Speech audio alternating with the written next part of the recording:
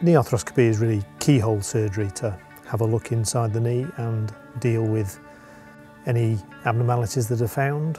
Often that's a cartilage tear. It's minimally invasive. It's done through 2 or 3 very small cuts. It's done as a day case, so you're in hospital and out the same day. And it's a very short general anaesthetic, so the recovery is often quicker. Most patients are suitable for it. It depends on the condition of the knee, but if it's something that is treatable by arthroscopic surgery, then most patients are suitable, and it's particularly good for those who've got significant medical problems as well, because it is a relatively small procedure.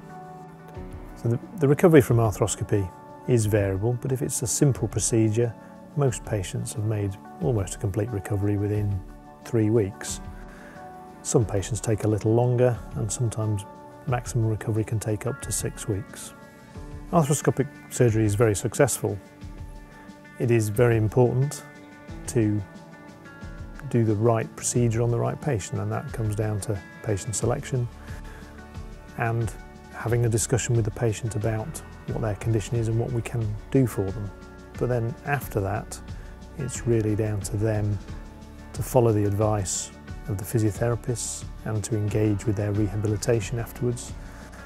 And most patients who have arthroscopic surgery for the right condition do exceptionally well.